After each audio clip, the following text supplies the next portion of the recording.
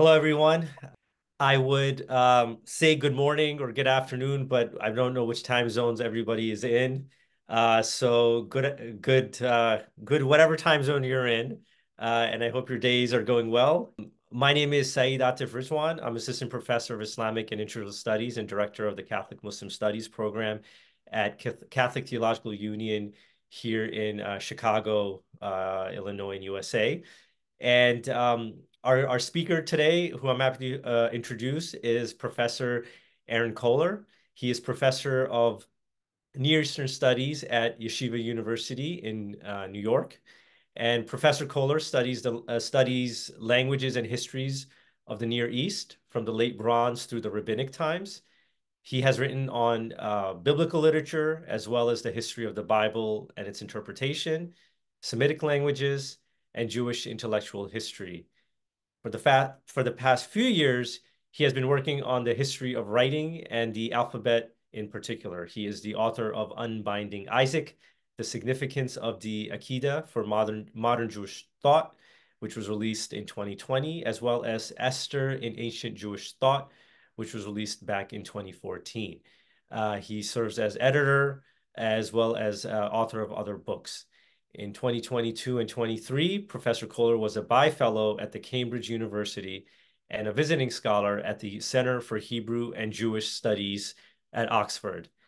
He has previously served as a visiting professor at the Hebrew University in Jerusalem and held research fellowships at the Albright Institute for Archaeological Research and the Hartman Institute.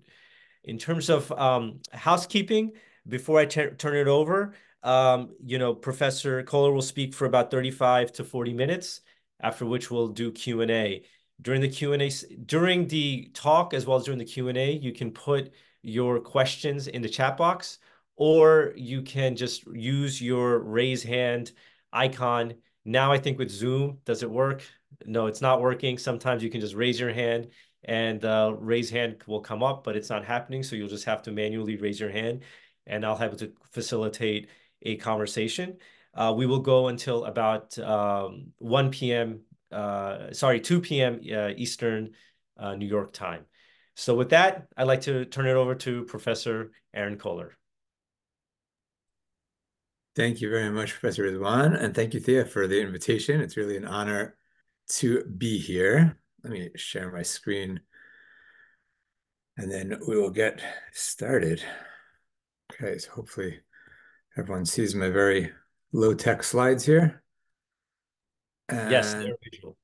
okay, fantastic. Fantastic. So I should say, by way of introduction and apology, that I'm not a social historian. I'm actually not a modernist at all. My interest in this topic came from the confluence of being in Cambridge and becoming quite interested in the history of the institution, I think as one does, especially the intellectual history, while also being a student of rabbinic literature and realizing that there was very little rabbinics in Cambridge. Hasn't been anyone officially doing rabbinics professionally there since the retirement of Professor Nicholas Delange some years ago. And since I was sitting there in the library with the archives and the rare book room, it was natural to delve into the history of the question of rabbinics at Cambridge, which took me back to the Victorian area really quickly. So I'm grateful for the opportunity to present some of those findings and thoughts here. Since the resettlement of Jews in England in the 17th century, there was a tradition of translating, popularizing rabbinic texts for the broader Anglo audience. In the 19th century, as some prominent Jews moved from the sort of impoverished periphery of British society to the moneyed center, Jewish texts and traditions became a matter of broader interest. Broader Anglican society, at least the privileged intellectual society. Now, histories of Jews were a popular genre, but most of them ended at or just after the crucifixion because of the assumption, which was sometimes articulated very explicitly, that at that point, non-Christian Judaism became moribund and was just not worth anyone's interest. So the very existence of the Talmud, which comes from centuries after Jesus, of course, was a challenge of sorts to the conventional historiography. And people were legitimately curious, like, is it worthy of interest? How can it be? Doesn't that fly in the face of the entire trajectory of history, which are culminates with the crucifixion of Jesus and early Christianity.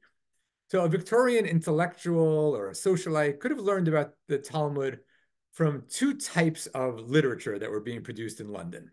On the one hand, exposés of sort of depraved Jewish rabbinic culture, and much less popular, writings which laid out the beauty of rabbinic thought. So the first type we're going to talk about by looking briefly at the missionaries Alexander McCaul and Joseph Barclay. And for the second, we'll turn to the influential essay by a man named Emanuel Deutsch. And then at the end, we will also look a bit at the university scene and see what was going on there.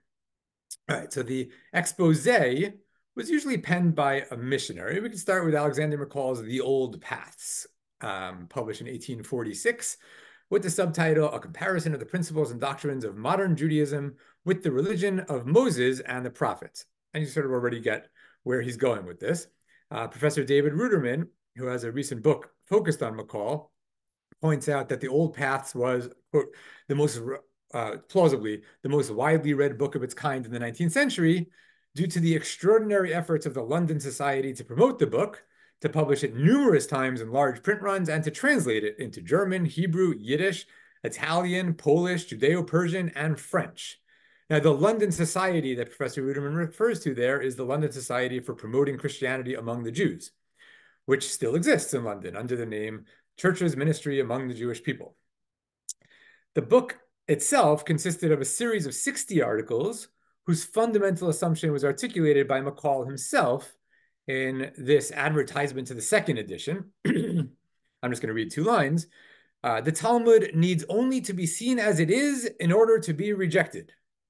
The reproach attaches not to the victims, but to the authors of tradition. The Jews are a great and noble people, and the majority ignorant of the details of the system by which they have been bowed down and misrepresented for centuries. Now, McCaul handled rabbinic literature remarkably well. His examples are drawn not only from the Talmud itself, but also from Maimonides' great code of Jewish law, the later Shulchan Aruch. These are not accessible to people without extensive background and training. He often quotes this in Hebrew, translates into fluid English, and McCaul argues, I don't have time to go through a lot of details, but picking up on other themes that are, well, some of them go back to the New Testament itself, that the scribes made the law impossible to fulfill by the multiplication of details and weighted it down with an impossible burden. Numerous chapters mock the magic and nonsense in rabbinic literature, as well as charms, amulets, incantations. A three-part study of the Jewish New Year contrasts the Jewish view of, quote unquote, justification with that found in the Bible, appealing to the authority of Moses to prove that the rabbinic texts are fallacious. Part of the appeal of these works, I have to say, was that there was very little knowledge of rabbinics in British society, even among the Jews. There was, in 1843, David de Aaron de Sola, the Amsterdam-born minister of Bevis Marks, and Maurice Raphael of the Birmingham synagogue jointly published a translation of 18 tractates of the Mishnah. I should say that Raphael, a few years later, relocated to New York, where he became better known for his pro-slavery speeches. And anyway, the Mishnah, this project of theirs, originated from a contentious synagogue discussion about changes to the liturgy, in which opponents to the changes cited the Mishnah. And they talk about this in their introductions. You see the preface there on the right side. The argument sort of devolved until it emerged that actually men, of course, we're only dealing with men here, on both sides of the argument, only knew the Mishnah from partial extracts furnished by Christian writers. In other words, these synagogue leaders also did not know what the Mishnah said about fundamental Jewish teachings. And so they turned to the rabbis to please issue a translation. Now, the aim being basic education, there was no attempt made at comprehensiveness. Most of the agricultural tractates are omitted, anything related to sacrifice, ritual purity, not included here. And they single out, you see the footnote that I included there in the bottom right, tractates Nida, which is fundamentally about menstrual law, and Yivamot, which is about levirate marriage, as not being suited to the refined notions of the English reader. And for the same reason, they also say that the Hebrew in some places has been substituted for the English. In other words, If you know, you know, but if not, we're not going to tell you. This is not necessarily for refined British gentlemen. Now, a second example of the missionary genre comes a few decades later. Joseph Barclay published a book simply entitled The Talmud, published by John Murray. Barclay was a missionary who had worked in Jerusalem for about a decade in the 1860s. And so his Hebrew was very good. Well, that's actually a fraught. That's not such a simple statement as it sounds. But anyway, I'll stick with it for now. When he comes back to England in 1870, he starts working on an anthology of Talmudic passages. Most of them are basically the Mishnah with extracts from the associated Talmud. And in the beginning, he explains that he's omitted passages which are, quote, either too tedious or too gross for general circulation. And when I showed this to Simon Goldhill, he pointed out this is really a brilliant rhetorical technique, because this way Barclay can make the point that the Talmud is full of tedious and gross things without even having to show his readers them. Right? He demonstrates nothing, he simply presupposes it. Now, the purpose of the book as a whole was a better understanding of the New Testament. This was to be accomplished not by illumination of the text from Jewish sources, which is something we will see later on, but by arguing that the Talmud represents all that Jesus came to repudiate. So, quote, it will be observed that these treatises contain the particular mode of thought against which the deepest woes of the New Testament are denounced. Now, like McCaul, I should say that Barclay was not a racist. He didn't think that Jews were depraved people. He thought that their degraded ethical state was not because of their constitution or their nature, but because of the Talmud. The Talmud has proved injurious to those who have submitted to its authority. And he actually attributes great influence to the Talmud. You have some of this on the slide in front of you. Doubtless, their departures from the word of God prepared a way and furnished matter for the numerous heresies and lawless deeds which form a great portion of the history of mankind. From their errors sprang, at least in part, the Quran. So the Talmud is responsible not only for the deprivations of Judaism, but for Islam as well. Now, Barclay does find moments of sublime beauty in the text. The problem, he explains, is that they are alongside others that are loathsome and others that are blasphemous. And so one last quote here, mixed up as they are together, they form an extraordinary monument of human industry, human wisdom, and human folly. Now, for reasons that are not clear to me, and I'd be grateful for any insight here, Barclay includes, I didn't include this in the slides, unfortunately, a translation of a later rabbinic text called the Baraita de Melechet HaMishkan, which is focused on the layout, the construction of a tabernacle. It's possible that he saw this as relevant to questions of religious architecture. It's many dozens of pages with a fold-out diagram in his book. He clearly devoted a huge amount of time and effort to it, but he never explains why this is important or significant. So if anyone has any insight as to the significance of this in the 19th century context, I would be grateful for that. Now, the one essay that stands totally apart in its role in talking about the Talmud in broader intellectual culture was published in 1867. So between the two books that I was just talking about, and of course, these are just samples. This appeared in the widely read Quarterly Review and was written by Emanuel Deutsch, a Prussian Jew who had come to England in 1855 to work as an assistant in the British Museum Library. And the article was a social phenomenon. It transformed Deutsch, who was entirely unknown, literally into a social celebrity. His other lasting memorial is that he was the Hebrew tutor for George Eliot, and then the model for the character of Mordecai in Daniel Deronda. And when the article was published, it was translated, according to one of the memoirists, who I'll talk about in a second, into French, German, Russian, Swedish, Dutch, Danish, Italian, quote unquote, and even Icelandic. The socialite Cornelia Cross, here, in her memoir, Red Letter Days of My Life, you'll notice that on the title page, she is identified as Mrs. Andrew Cross. But anyway, Cornelia Cross said that the immense there was in London all of a sudden immense interest in reference to everything connected with the Talmud because of the article. And she wrote that the writer was Emanuel Deutsch, a name held in much respect by all Orientalists, which is not true, and added, I had on several occasions the pleasure of meeting this remarkable man who, alas, died too early for the full accomplishment of his life's work. I don't know what his life's work would have been, actually. He wrote on numerous different topics. He wrote another long article on Islam, which is interesting in and of itself. The story of Deutsch's death became another topic of conversation. He died quite young. And the following year, another worker in the British Museum named Edward Warren died. And the coroner in that case attributed his death to the working conditions in the museum basement. So a man named Stephen Poles, that was not his actual name, but a guy named Stephen Poles wrote a pamphlet called The Actual Condition of the British Museum, where he wrote that Deutsch was, quote, slowly murdered by the studied malice and the petty jealousy of officials who were his superiors in rank and who chafed at the knowledge that they were in every other respect immeasurably below him. Which is partly true, it seems. In any event, Deutsch left all of his papers to Lady Strangford at his death. I'm sorry, let me just switch to the next slide. And she edited and published them and included a beautiful and detailed memoir. I should say that Lady Strangford's name appears nowhere in this entire book. And it took some all sorts of paper trails to figure out who had edited this book and written the memoir of his life. But a couple of people wrote memoirs of him. Deutsch's article was more influential in London intellectual society than the academic world.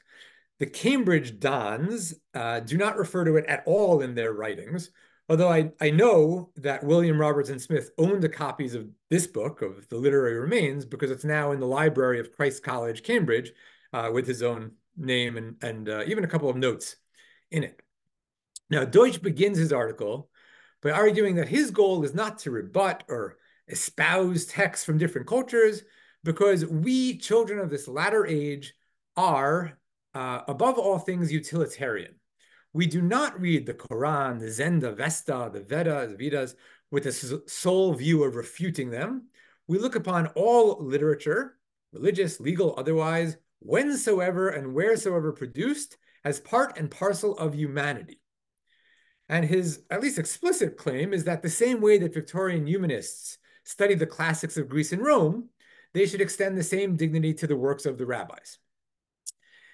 In this effort, he says, he has precedents. He says one of his heroes is Pope Clement V, who in 1307 wanted to know more about the Talmud when he was asked to condemn it. And when he discovered that there was no one who was well enough informed to tell him about it, he proposed that chairs be founded in Paris, Bologna, Oxford, and Salamanca, and they would produce a translation. So he points to Pope Clement as a model of broad humanistic learning. 2 centuries later, he points to the great Hebraist Johannes Reuchlin, who defended the Talmud by convincing the Pope that objectionable views had to be countered, not burnt. And Deutsch dispatches previous efforts at explaining the Talmud in English with the quote that you have in front of you on the slide, an architectural metaphor. He says, they have given samples from the Talmud exactly as they found them and then stood aside, pointing at them with jeering countenance.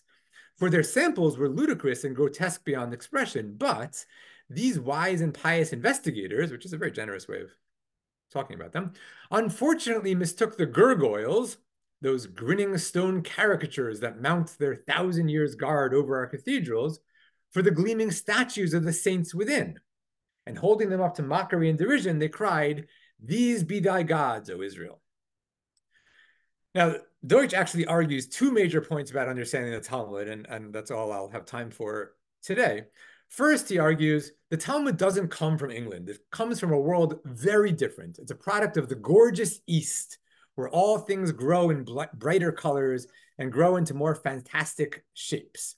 And then he quotes Goethe, "Willst du verstehen, musst in dichter's Lande gehen." If you want to understand the poet, you have to go to the poet's land. So that's his first point. Don't try to read this in Anglican or English terms. You have to understand this comes from a different world. So this is orientalizing in a really interesting way. Second, to undercut the missionary claim that the Talmud is a betrayal of the Bible, Deutsch compares the relationship between the two as comparable to the relationship between the Magna Carta and English law.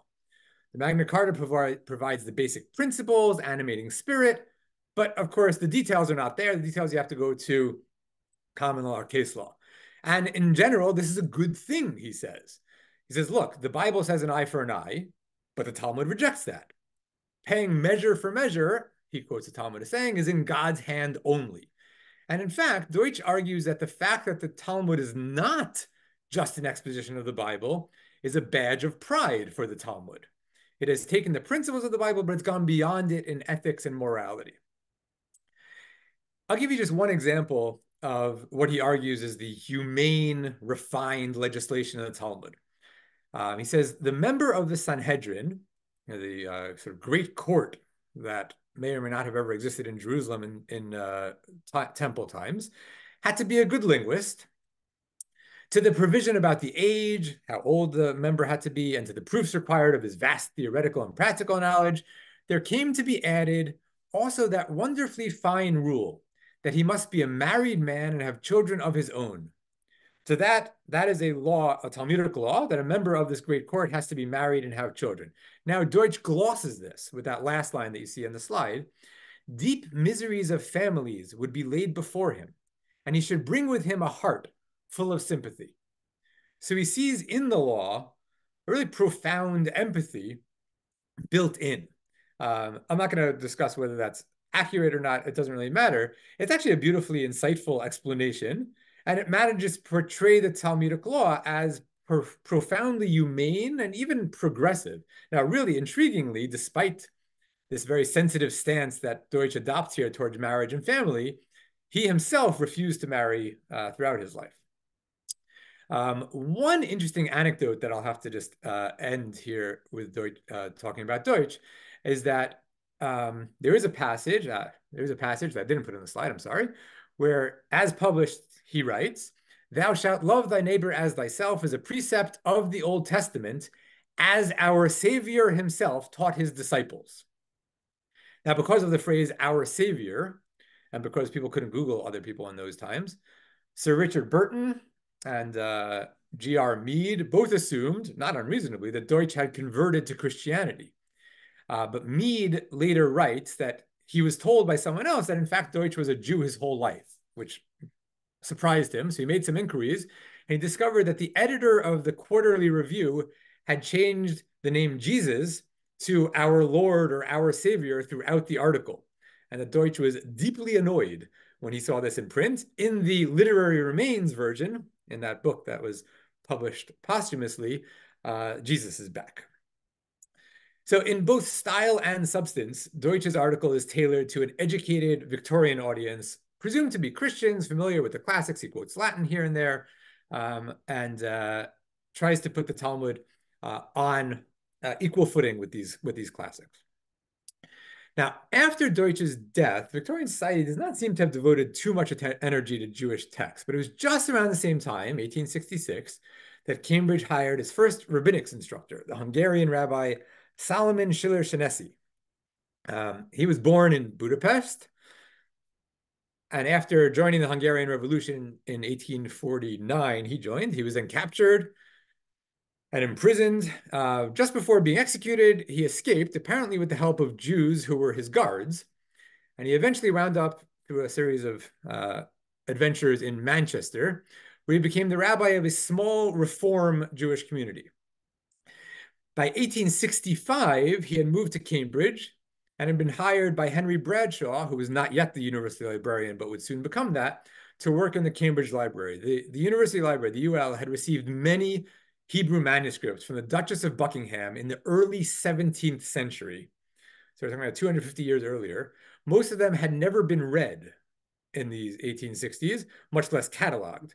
And Bradshaw wanted them to be. In a letter from Bradshaw that we have in that year, 65, he writes, "I have just set a Hungarian rabbi at work upon our Hebrew manuscripts, and with his knowledge and my method of cataloging, I hope it may be a creditable book."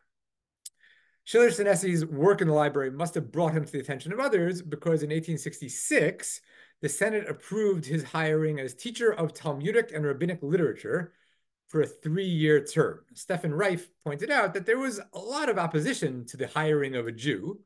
And even 15 years later, in 1882, 16 years later, when the Regis Professorship of Hebrew was open, Schiller-Szinessy was disallowed as a candidate because of his faith. And I'll add that that position has still never been held by a Jew. Now, Schiller-Szinessy played 4 roles while in Cambridge. He was a scholar, particularly a bibliographer and a text critic. He wound up being a spokesperson for Jews in the broader intellectual world. He was a teacher, and he was also an interlocutor in inner Jewish discussions. In practice, these roles often bled into each other. I can't say much about most of these roles. His catalog, which was 6 volumes in his own handwriting, only one of which was actually published, in part because he wrote very long, very extensive descriptions of the manuscripts. So the first volume only covers 72 manuscripts. At the same time, you have Adolf Neubauer in Oxford, whose catalogs cover thousands of manuscripts because he writes about a paragraph on each one. Schiller-Szinessy might have 10, 12 pages on a manuscript. So his catalog is still in manuscript, ironically, I guess, in the UL, except for that one volume that was published. But I want to talk more about him as a teacher. His teaching seems to have brought him into close contact with many faculty members at Cambridge who were, in fact, interested in rabbinic literature. Now, Jewish students were very rare in Cambridge at the time. Even the economically elite Jews did not yet regularly attend university. His only Jewish student that I can find at all is someone named Harry Lewis, who actually wound up being a rabbi and holding the same rabbinic post in Manchester that Schiller-Szinessy had held before he came to Cambridge. Otherwise, his students were humanists and men of the church, dedicated to the study of rabbinics and to their rabbinic teacher. There's a lot of personal loyalty here as well. Now, Schiller-Szinessy's own most detailed description of his relationship with students comes in the introduction to his edition of the commentary of David Kimchi on the first 41 Psalms. As he tells the story, a number of Cambridge scholars wished to study Psalms with Kimchi's commentary, which is a classic medieval Jewish commentary. And they were dismayed to find that there was no reliable edition. So they said, well, we have a reader in rabbinic here. So they asked him to prepare one. And he did, of the first 41 Psalms. And this is one of the first 2 critical editions of medieval Jewish texts created in Europe in the modern era. Now, for our purposes, the most important aspect of the book is what it really reveals of his relationship with his students. So the book is dedicated to Dr. George Phillips, president of Queen's College, in a flowing Aramaic poem, which I'm not going to read, but you have here. The book doesn't even have a translation of the Aramaic poem in it. So I provided a fairly literal one here. He makes no secret of their religious differences, but there is palpable admiration and affection between Schiller-Szinessy and his dedicatee, Dr. Philip. And it's really a remarkable intellectual world in which the president of Queen's College can be expected to understand an Aramaic poem. This is, of course, to some extent, to Schiller-Szinessy's credit. He created part of that world. He liked to say that he was the disciple of great teachers and the teacher of great disciples. Later in his introduction to the edition, he names the cohort of students involved in the request. And this is all written out in Hebrew in the introduction to the volume. But here are the names and just a bit about the ones who either stayed in the field or went on to become prominent members of the church, or otherwise I was able to find out something about them. Now, I should say that the relationship with some of them are worth pointing out. So William Wright, here at the bottom left, the linguist and my good friend, is a very prominent scholar of Arabic. There's also another William Aldous Wright, who's he calls a sofer mahir, a quick scribe in the Lord's Torah. E.A. Wallace Budge, later is one of the most prominent British Egyptologists, but at this point he's an undergrad, apparently hanging out with anyone doing Oriental studies. A number of the other people, as you see, were various deans of churches, Hebraists, professors of other Eastern or quote unquote Oriental languages. Not all of these relationships lasted for that long. We have one letter from William Wright, the Arabist, to a friend in Leiden, which I'm not going to read out loud, but he says, "I never intend to see or speak to Mr. Schiller-Szinessy again." And then he tells a story about how they had a big blow up at a meeting where they were discussing the possibility of hiring someone to teach Aramaic, and Schiller-Szinessy seems to have been very insulted. And so he will never talk to him again. In any event, okay, not on the list of students in this book, but instead singled out for special attention are two of Schiller-Szinessy's most important disciples and supporters, Dr. Charles Taylor and then William H. Lowe. Charles Taylor, who you can see in the portrait why, but he was known as Jumbo, was master of St. John's College. As St. John, as Schiller-Szinessy puts it, Adon Midrash Yochanan HaMevaser. So the master of the Midrash, the college of John the Evangelist, Yochanan HaMevaser. Among other texts, he published a Sayings of the Jewish Fathers. He was impressively well-versed in rabbinic Hebrew. But in profound contrast to a writer like Barclay that we talked about a little while ago, Taylor is constantly comparing rabbinic texts to early Christian texts, the New Testament in particular, but never in the entire book does he draw a contrast between them. Instead, the reader would get the impression that these two texts would be great friends. He thinks that this is natural. Both draw on the same wellspring of text and ideas. He says, for example, that the expression of ideas in the Lord's Prayer may be illustrated from rabbinic writings, and for the most part, rest ultimately on the Old Testament itself. So he sees rabbinics and early Christian texts as natural bedfellows, drawing from the same wellspring of the biblical tradition. So that's Taylor. His name is all over the place now, not only because of St. John's College, but because he was later the collaborator and patron of Solomon Schechter, and so the Taylor-Schechter Geniza collection is named for him. He gave Schechter the money to buy the Geniza collection in Egypt. The other person I mentioned is William Henry Lowe. I cannot find a portrait of him anywhere, but he had actually volunteered. He was younger. He volunteered to travel with Schiller-Szinessy to Paris for work on the edition of Kimchi. And Schiller-Szinessy writes that the deal was, "You be my hands and I will be your eyes." And for 5 weeks, 5 days a week, 6 hours a day in the Parisian summer, they sat in the Bibliothèque Nationale de France, and Schiller-Szinessy read out variants from the manuscripts, and Lowe meticulously wrote them down. Now, Lowe was an impressive scholar as well. He published a fragment of the Talmud Psachim, which had been extracted from the binding of a 15th century book in the UL. So this goes back sometime before the 15th century. Schiller-Szinessy dated it to the 9th or 10th century, which would make it one of the oldest fragments of the Talmud. It's hard to know. But Lowe published, it's not just one page, but this is an image of one page, published a critical edition of that. That's actually the first critical edition of a Talmudic manuscript ever published.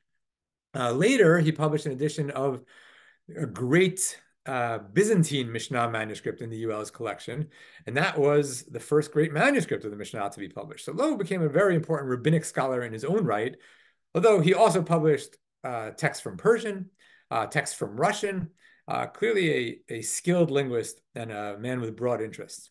Now, just to appreciate the remarkable intellectual environment, it's worth considering the challenges that there were, the intellectual challenges to this meeting of the minds. On the teacher's side, there are rabbinic texts, which Schiller-Szinessy certainly knew, warning against teaching of rabbinic texts to non-Jews. He simply ignored them, but there are such texts, and Schiller-Szinessy clearly ignored them. And of course, you know, there have been various justifications penned for ignoring these texts, and other people who insist on upholding these texts and refuse to teach the Talmud to non-Jews. In fact, some of Schiller-Szinessy's continental colleagues were actually very unhappy with the involvement of non-Jews in Jewish studies. That edition of the Mishnah that we just saw a minute ago, this one, evoked a review by a prominent rabbinic scholar, Isaac Hirsch Weiss, in an annual called Ha'asif. The thrust of his review is that this manuscript is terrible and no one should have ever published it, but he concludes by saying that the Mishnah is the inheritance of the congregation of Jacob, and he emphasizes that, and we will guard it like a precious gem. Therefore, I said my piece, and I shall say wholeheartedly, this edition is a self-evident sham, and God forbid anyone should follow it in any matter. And his implication is very clear. Essentially, when Goyim get involved in studying Mishnah, bad things happen. We have to keep the Mishnah out of the hands of non-Jews. And Schiller-Szinessy clearly did not agree, and that is itself remarkable, although, again, I can't find a shred of a hint in any of his writings as to how he thought about this, whether he wrestled with it. But his practice is very, very clear. On the student side, I have to share one thing that I came upon, I think fascinating. A generation after Schiller-Szinessy, a Cambridge man named William Elmsley published an annotated translation of the Mishnah treatise Avodah Zarah, idolatry, which deals with the relations between Jews and their non-Jewish environment. Now, that book was reviewed in the Expositor in 1912 by the Oxford Arabist David Marguliouth, whose father had converted from Judaism to Anglicanism and then worked as a missionary among the Jews. Now, Marguliouth noticed that this treatise prescribes extreme intolerance for the Jews towards their neighbors, and then he concludes the review with this paragraph. The publication of this treatise in an accessible form, in other words, this Mishnah in accessible form, may be of considerable importance politically, for the occupation of Palestine by Jewish, this is 1912, by Jewish communities has been going on for years, and the introduction of constitutional government into the Ottoman Empire seems to favor the extension of that occupation. Will the resettled Jews adopt towards their neighbors the attitude of extreme intolerance which this treatise prescribes? When the writer, Marguliouth himself, was last in Palestine, the statements made to him were rather in favor of an affirmative answer to this question. Where the territory was occupied by Jews, there was no place for members of other communities. Mr. Elmsley's work should be studied by all whom the Zionist movement interests, and it will be all the more valuable as a contribution to Eastern politics because it is evident that his mind is absolutely free from anti-Semitism. And this is a chilling passage to read. When I came across it a year and a half ago, shivers down my spine, as the question of Jewish attitudes towards their neighbors in their old/new land has proven, in fact, to be a very fraught and complex one. And this is a reminder, for our purposes, that when Schiller-Szinessy's non-Jewish students studied Mishnah, Talmud, commentaries, they would have regularly come across teachings and laws that discriminated between Jews and non-Jews. Belief in the Trinity immediately consigned them to the Talmudic category of idolaters. And numerous laws prescribe remarkably unkind treatment to people in that category. How this was handled between the Hungarian rabbi and his British students is not known, but it was clearly handled remarkably well. With these intellectual obstacles in place, I think one of the important things to say, and I'm getting to my last point here, is that part of Schiller-Szinessy's success as a teacher cannot be disconnected from his own theology. He sincerely believed and publicly preached that Christianity is the will of God to bring civilization to the world. He argues that it is God's will that everyone become Christian, except for the Jews, who have been set aside to be different. And just to wrap this up, I'll give you two quick examples of this, of his theological writing. So first, briefly, on two Shabbatot, two Shabbat sermons, Christmas and New Year's Day of 1858-59, when he was still in Manchester, Schiller-Szinesy devoted to harmony and disharmony between Judaism and Christianity. And essentially, to summarize his pamphlets in one line, his argument is that Trinitarianism is against both Judaism, I should say against three things, Judaism, scripture, and logic, but Unitarianism is compatible with all three. Second, a very fascinating lecture at Cambridge, now in 1882, given before the Council of the Senate in the law school on Friday, April 28th, 1882. Most of the lecture is an exposition, a philological exposition of the end of Isaiah 52 and Isaiah 53. Now, this, of course, is the suffering servant passage. And most of it is a word-by-word philological commentary on those passages. But it culminates in an argument that his Christian colleagues would have found much to their liking. And this is the last passage here. As regards the saviorship of Jesus, what have the Jews to say? I mean, of course, the enlightened Jews, the Jews who have a religion in their heart, the Jews whose religion does not consist in the mere negation of the religion of their neighbors. Do these Jews grudge Jesus of Nazareth his saviorship? No, 1,000 times no. How could they do so? Surely every enlightened and pious Jew must see and freely acknowledge that if Jesus is no savior of those who do not believe on him, he is a savior of those who do believe on him. For what were the Gentiles before the light of Christianity rose upon them? Chaste lips cannot repeat what their own great authors write of them and their immorality. I'll skip the rest. But this is a robust defense of how Christianity has benefited the world. So it must have been quite a relief for the gathered audience at the Cambridge Law School to hear from a Jew, in fact, the campus Jew, that the Jewish reading of Isaiah 53 agreed that it was in fact a prophecy about Jesus. Now, to assess Schiller-Szinessy's thought, this lecture really provides a linchpin for what otherwise seems irredeemably inconsistent. He sincerely believed that God sent Jesus, sincerely believed that that had no practical import for him as a Jew. William Lowe, that student that we talked about a moment ago, summed it up in a necrology for him, saying, in him were combined a remarkable degree, two qualities which are seldom found together: unquestioning faith in his own form of religion, with the most large-hearted sympathy with sincere professors of all other religions. And those all other is because at the end of his life, he also started to develop an interest in Islam, which he never had time to deepen. So to sum up in just 2 sentences, in London intellectual society, we have missionaries mocking the Talmud and apologists presenting it in an enlightened light. In the university, and I really haven't talked about Oxford, where Neubauer worked but didn't teach and seems to have had very little effect on the broader society, there was a productive circle around Schiller-Szinesy in Cambridge, and his personality and ideology managed to convince people that the Talmud deserved attention as a monument to human thought, as well as a source for Jewish and Christian law and theology. After Schiller-Szinesy's death in 1890, he was replaced by Solomon Schechter, and that changes the trajectory entirely, but is also a story for another time.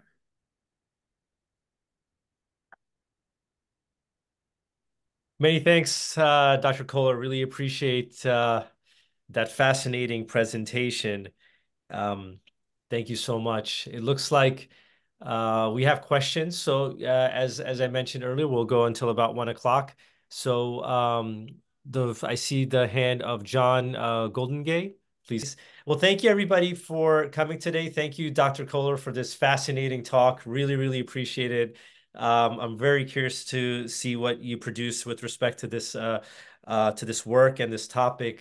Thank you for your time. While I have everybody's attention, our next program at the Oxford Interfaith Forum will be on the 8th of February. And the speaker will be Dr. Catherine Aaron Beller from Hebrew University of Jerusalem. And the title of her talk is Christian Images and Jewish Desecrators: The History of the Allegation and Manuscript Illustrations.